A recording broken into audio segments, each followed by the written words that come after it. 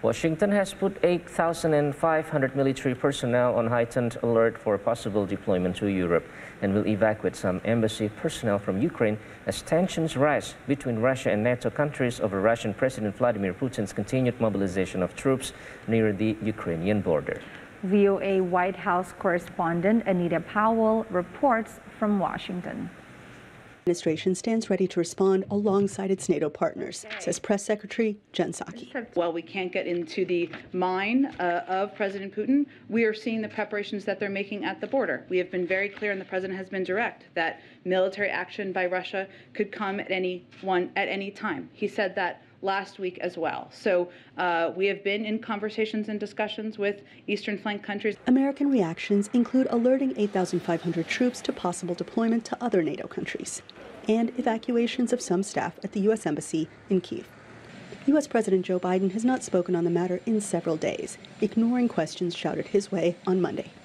Later in the day, he held a call with top European, EU, and NATO leadership, in which the parties emphasized their wish for a diplomatic resolution and discussed their preparations to impose massive consequences and severe economic costs on Russia for such actions, as well as to reinforce security on NATO's eastern flank.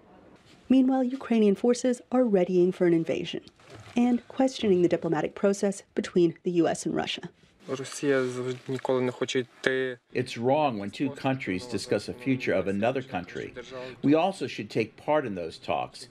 Russia watchers say Russia is trying to negotiate Ukraine's future without involving Ukraine, which hasn't been present in many of the high-level talks.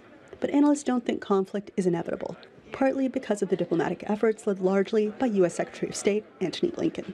You know, this is still a confrontation that hasn't yet spilled over into open conflict. I think there's still the possibility to find an off-ramp, no matter how distant that possibility might seem sometimes. The fact is, we're still talking. Blinken's Russian counterpart said last week that Moscow did not expect a breakthrough from the latest round of talks, but wanted a written response to its proposals, which included that NATO reduce some of its presence in Eastern Europe and bar Ukraine from entry to the security alliance. Some Russia analysts say Putin is playing a long game. Putin is a judo enthusiast. And in judo, you very rarely win, contrary to the stereotype, you very rarely win by a throw. You win by the accumulation of points. There is no knockout. He hasn't won.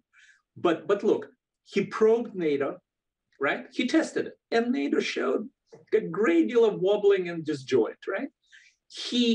Every time he does something or says something, the American president rushes to respond or call or schedule a summit. And there's so many other points that accumulated this way. And there's no doubt that